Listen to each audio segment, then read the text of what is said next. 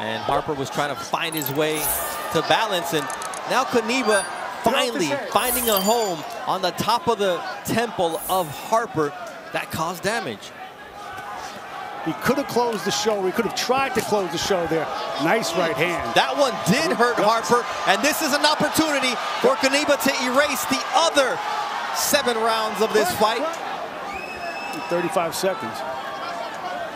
Ooh, what a shot from Knyba. And now Harper's on shaky legs.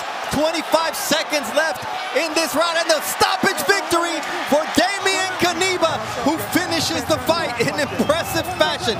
It took him all this time, and you see Harper arguing with. Take a look, Mark, at the impressive right hand. 1, 2, 3, 4, 5,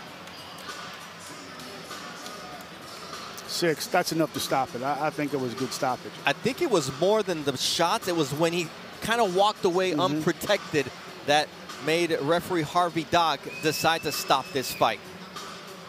He was in a perfect position to do that, and when he tumbled or stumbled over to his right, that's when he decided to stop it.